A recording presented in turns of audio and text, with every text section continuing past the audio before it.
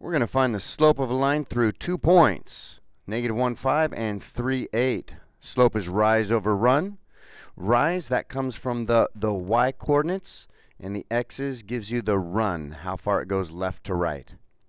Looking at the y's, 5, 6, 7, 8 goes up 3, so that's the change in y's is going to be a 3. Now the x's for the run, that's going to be from -1 to 3. Might be a little bit tricky because we're crossing over 0. There's -1. There's 3. It's going to go over 1, 2, 3, 4. So that's going to be a 4 for the run. Without using a formula, y's over x's, you're just counting numbers. I will have a link over here in case you need a little bit more. Now, using the formula, we're still doing y's over x's, except we're just using subtraction.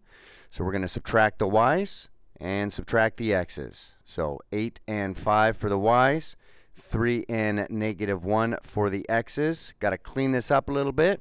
And just doing the arithmetic, 8 minus 5 and 3 plus 1, 3 over 4. Still get the same answer. Thanks for watching.